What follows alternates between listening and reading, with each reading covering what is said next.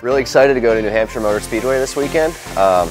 One of my favorite tracks, somewhere that I grew up going and watching my dad and my brother race. So it's a really special place to me, and somewhere I really want to go perform well. So it's a tough track, it's flat, the corners are really long, it's really hard to pass and just get your setup right. So in practice we'll have to focus a lot on just getting the car turning and being good on the long run, and hopefully we'll have some qualifying speed so we can start up front and have track position. And we do all that, we should have a good day, and hopefully we can have a top 5 with this Phantom Fireworks Chevy.